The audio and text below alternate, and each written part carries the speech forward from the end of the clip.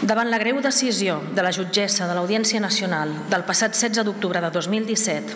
que va decretar l'ingrés a presó sense fiança de Jordi Cuixart i Jordi Sànchez, acusats d'un delicte de sedició, considerem que l'existència de presos polítics no té cabuda en l'actual Unió Europea,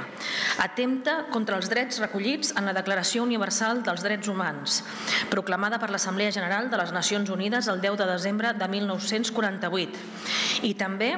contra el Conveni Europeu per la Protecció dels Drets Humans i de les Llibertats Fonamentals, adoptada pel Consell d'Europa l'any 1950 i ratificada per l'Estat espanyol.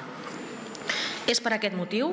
que els grups sotasignants de l'Ajuntament de Barcelona acordem suspendre l'activitat institucional de l'Ajuntament durant el dia d'avui i demà com a senyal de protesta per l'empresonament i en solidaritat amb els senyors Jordi Sànchez i Jordi Cuixart. En segon lloc, defensar el dret a la llibertat d'expressió, de manifestació i de participació política. En tercer lloc, rebutjar la judicialització de la vida política amb què l'estat espanyol vol donar resposta a un conflicte polític que requereix solucions democràtiques i exigir una efectiva separació de poders. En quart lloc,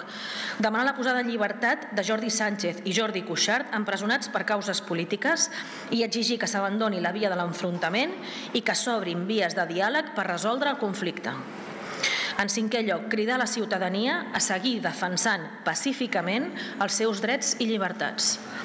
I en sisè lloc, expressar la nostra solidaritat amb els seus familiars, amics i les entitats que encapçalen.